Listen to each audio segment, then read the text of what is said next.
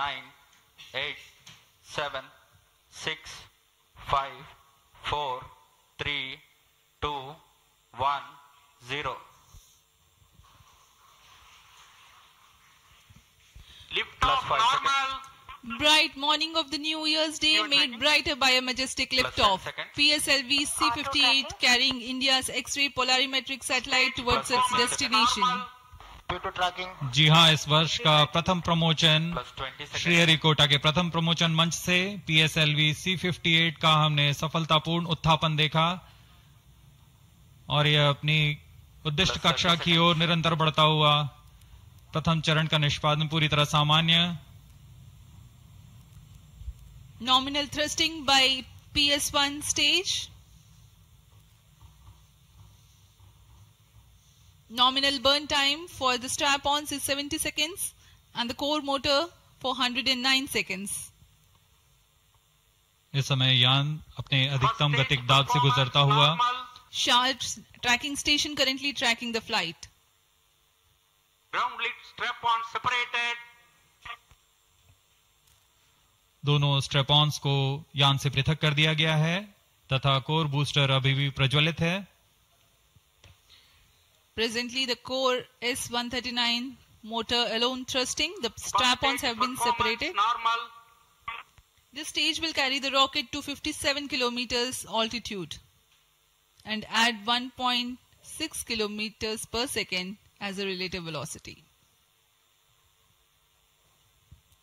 इस घटनाक्रम पे अगला है प्रथम चरण का पृथकन तथा द्वितीय चरण का प्रज्वलन. First stage separated, second stage engine started, closed loop guidance initiated.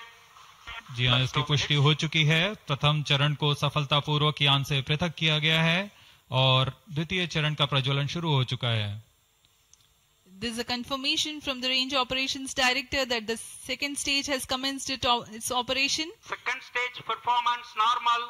And as the altitude right now is almost at the verge of the dense atmosphere, closed loop guidance has been initiated. The next flight event is eagerly awaited.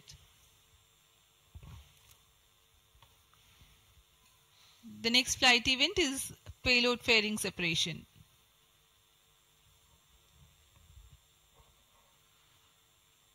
द्वितीय चरण का निष्पादन सामान्य है. इसका कार्यकाल 152 second का होगा और इस दौरान यह कुल 800 किलोन्यूटन का प्रणोद उत्पन्न कर यान को उद्दिष्ट दिशा की ओर ले जाता है. इसकी पुष्टि हो चुकी है. ऊष्मा कवच को यान से पृथक कर दिया गया है. Second stage performance normal. नमस्कार, मैं हूं मानक गुप्ता. अगर आपको हमारा ये वीडियो पसंद आया हो तो इसे लाइक और शेयर जरूर करें और हां, हमें सब्सक्राइब और फॉलो करना ना भूलें ताकि आप देश और दुनिया की कोई खबर मिस ना करें. तो जुड़े रहिए हमारे साथ और देखते रहिए News 24.